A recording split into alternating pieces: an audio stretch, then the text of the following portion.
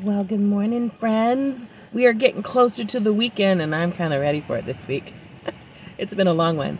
But the sunshine is out this morning. It's come to see me again. I thought it forgot where I lived. And hopefully we'll get a little break from the rain. I'm sitting here on the coast. And let me see if I can give you a little peek. A little peek. And our coastline has been reshaped during these storms for sure. Like probably not in 45 or 50 years. But this morning I woke up and I was highlighted by a little figurine that someone gave me a long time ago. And I just want to show you. And this little figurine has blessed me over and over and over again. I've used it for photo shoots. I've used it for women retreats. I've bought them for other friends who have been a blessing to me, who have been loving hearts and listening ears and warm hugs when I needed them throughout my life. And this is a token of reminding them of how precious they are to me. It's by a company called Willow Tree, if you're interested. But this morning's little excerpt is on friendship.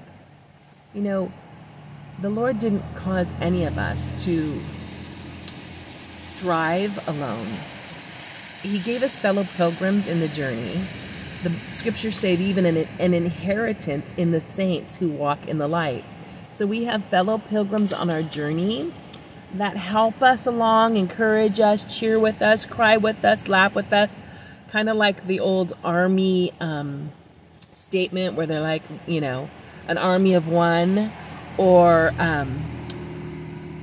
we're a love army though, just for the record. Put down your swords, put down your, swords turn into plowshares, just for the record, my friends. We're a love army. And the love army, we are disarmed by love. Yeah, we're disarmed by love. So anyway, I just wanted to give you a minute this morning. I'm going to let you enjoy this beautiful view. And I'm just going to share with you some of the scriptures that have blessed me lately in regards to friendship.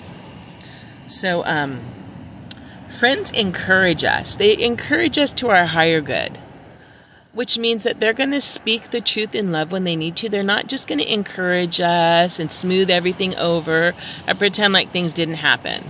Now, they will forbear, just like the scriptures say, be kind, tender-hearted, forgiving, and forbearing. Wow, we could take those 4 things to the bank every day.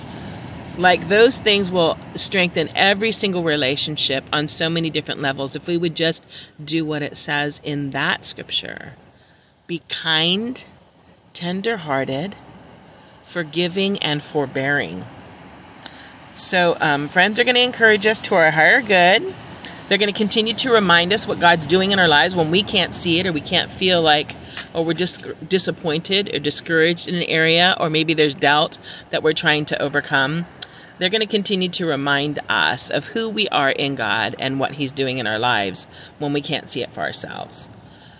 Friends are going to forgive each other, and they're going to help each other in difficulties.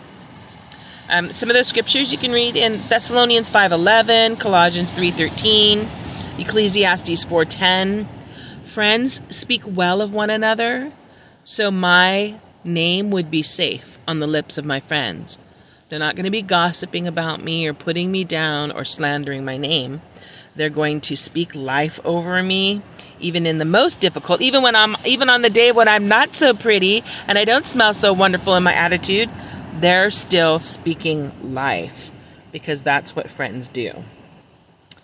So the other thing is, and that's Proverbs 16:28. Friends stick around even when things get difficult. They're reliable. Proverbs 18:24. Friends give pleasant and sincere advice.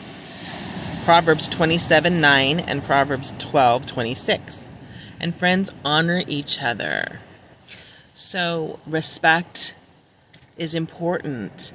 respect their free will to choose, which means sometimes you watch them make decisions that maybe aren't for their best. And it's hard to watch as a friend, but you don't cut them off. You walk with them and you wait for them and you pray for them, for God to reveal to them what they need to see so that they can continue moving in their highest good and in their greatest place of blessing and provision and excellence. So those are some thoughts this morning. I hope that you enjoyed a sneak peek of this little sunshine and ocean. And I hope that you enjoyed my little willow tree. And I hope that you would take a moment this morning to tell your friends how grateful you are for them in your lives and what a blessing they've been to you. It can never be said enough. We need to encourage and build one another up and acknowledge every good thing that we see in this hour. So go have a great and glorious, love-filled and victorious day, my friends.